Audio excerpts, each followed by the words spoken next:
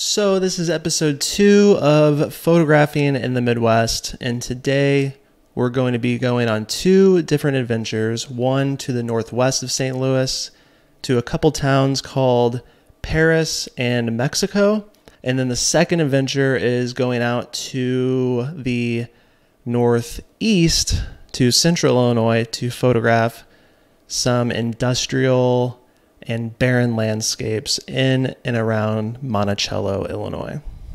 What I had in mind going into these 2 separate outings was being better and improving my photography with harsh light.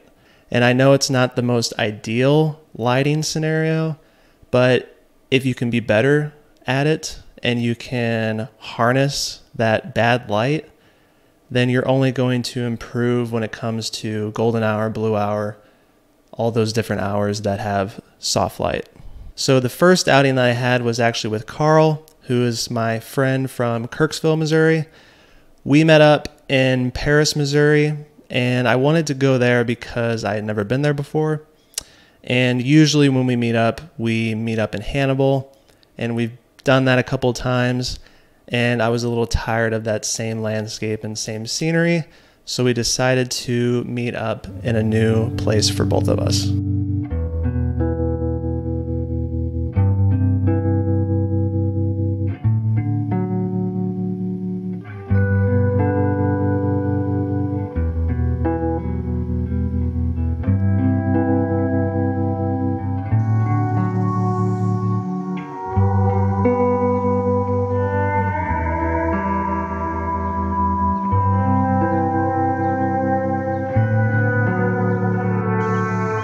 As soon as we set out, we saw a guy mowing his grass. He stopped. He said, "Hey, how you doing?" He saw our cameras, and then he's like, "Do you want to take a portrait of me?" So Carl did, and it was done in over in 5 minutes. And as you can see, sometimes it's incredibly easy to get a portrait, and other times you can knock on a door, try to convince someone, sit there for 5 minutes, explain your project, and they still don't want to take a portrait. Or you can have a guy like this who's just mowing his grass and he asks us for a portrait. And the bottom line is, if you're not out there and you're not doing the thing and you're not walking around, you're never going to have that opportunity to take the portrait. So you have to be out there, you have to be doing it, and then maybe some opportunities will come up. I don't know if it's gotten any easier, because a good photograph is still going to have structure. It's still going to have all the things combined. If you know, obviously, like when I was working on, say, Pompeii or Carrara, a couple of projects of mine, I was using an 8x10 camera, and I had film holders that had individual sheets of film in it. I would go for the day in the quarry and I would have only 18 sheets of film with me for the entire day. So I oftentimes would set up the camera, spend 20, 30 minutes getting everything composed, and then I'd have to say, is this film worthy? Is this worth a sheet of film? Right. And so I probably lost some pictures, some good pictures, because I talked myself out of it. Whereas with, say, digital photography, obviously I could take that picture and move on and not worry about it. So it's possible that more pictures are made because they're not worrying about the film, but I don't necessarily think it's easier to make a good picture. Right.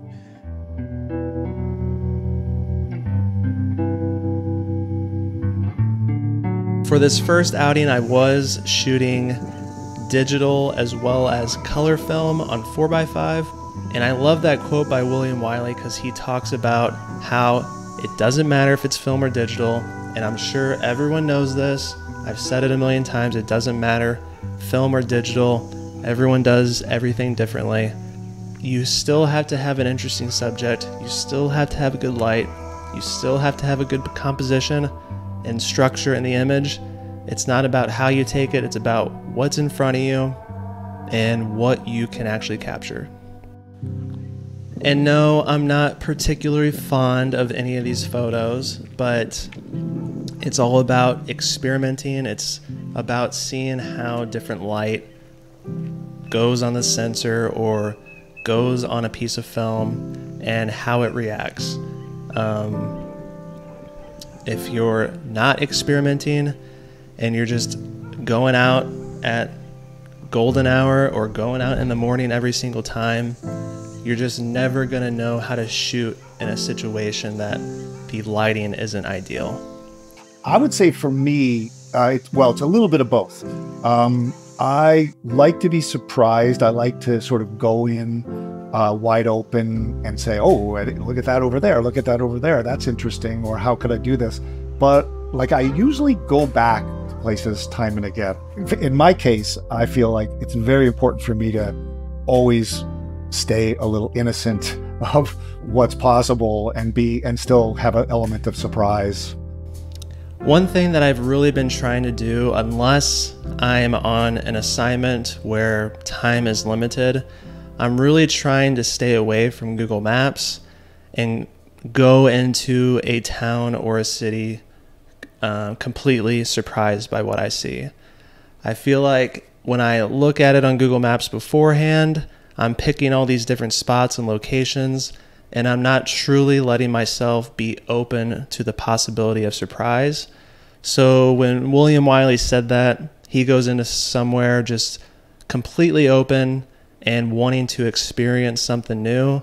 That's what I've been trying to do, specifically with trying to make work for my ongoing project.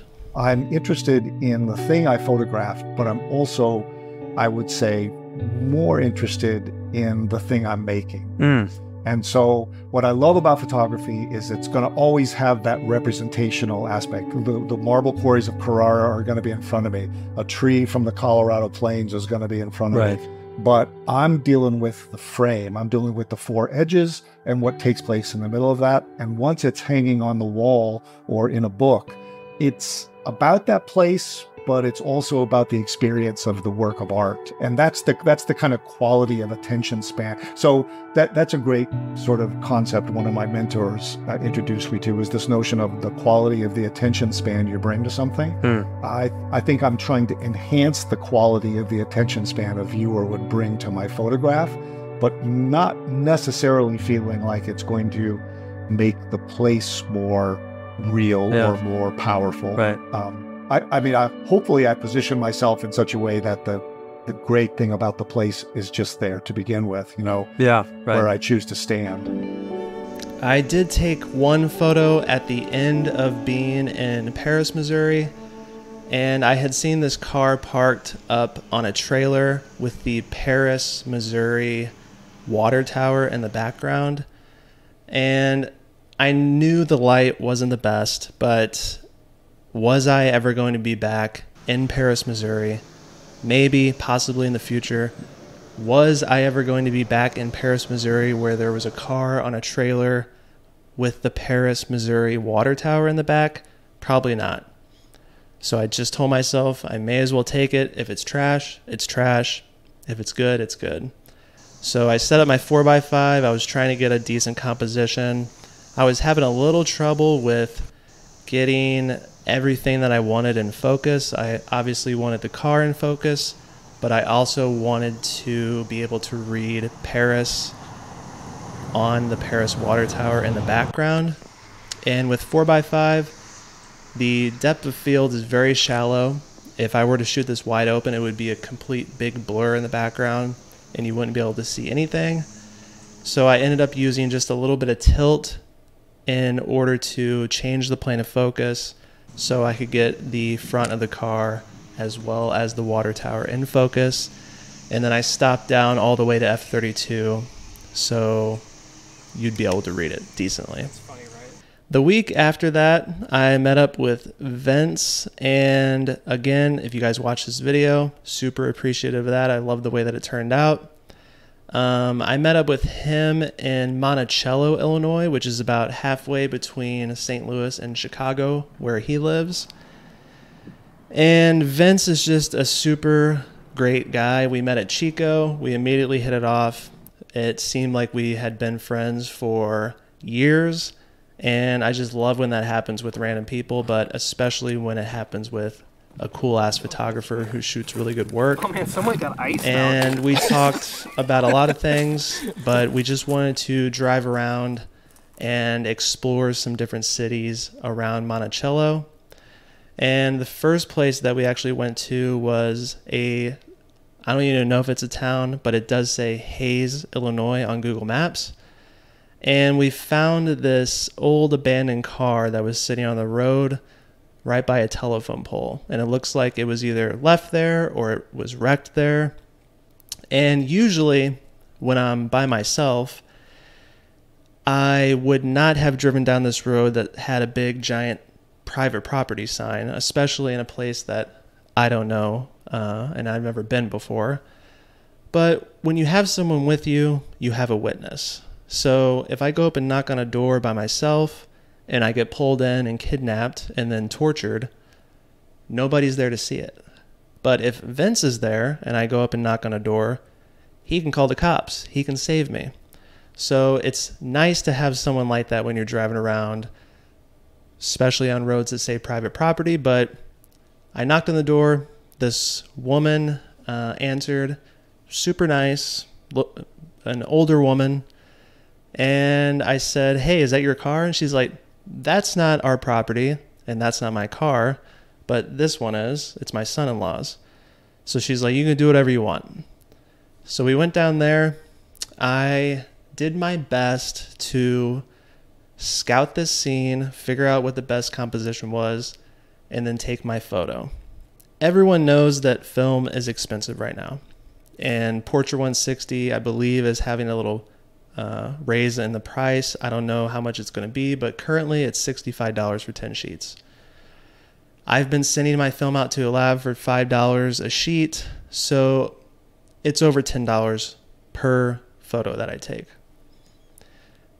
And when you're in harsh light like this and you're in a place where you're probably never going to be back, you just have to bite the bullet and say, I need to take this. And if it's trash, like I said, it's trash.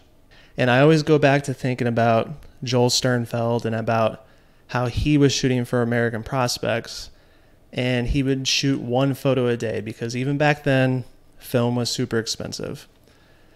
And when you look through the work of American Prospects, a lot of the work is either at golden hour or in the afternoon when the sun is setting, or there are a ton of clouds in the sky. I could only find 5 or 6 photos where he actually decided to take a photo in harsh midday blue skies, and the majority of them are because he probably came across something that wasn't going to happen again, or he came across something that he deemed interesting enough to take that photo in the quote-unquote bad light. And one of those times, it turned out that he took the photo that he would be best known for, which is the elephant that escaped from the zoo, and it was exhausted sitting on the road somewhere in Washington.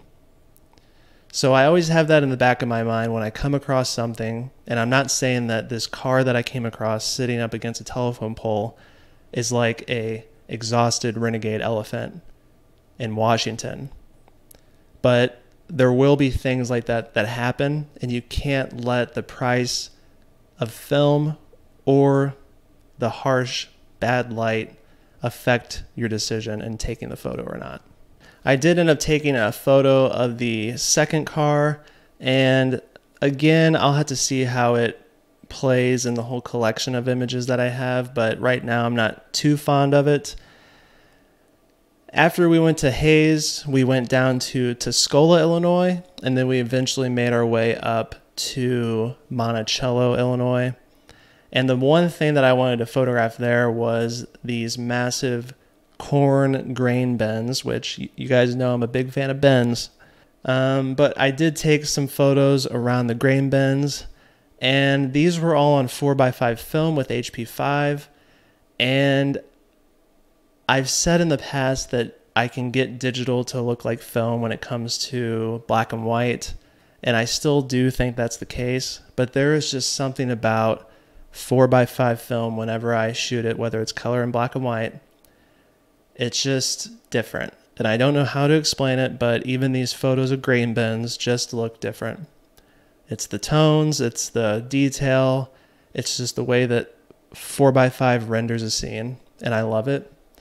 And it really makes me excited for the future and just shooting a whole project on black and white. And I'm not sure what that's going to be, but currently I do love shooting grain bins, so maybe it'll be something based around that.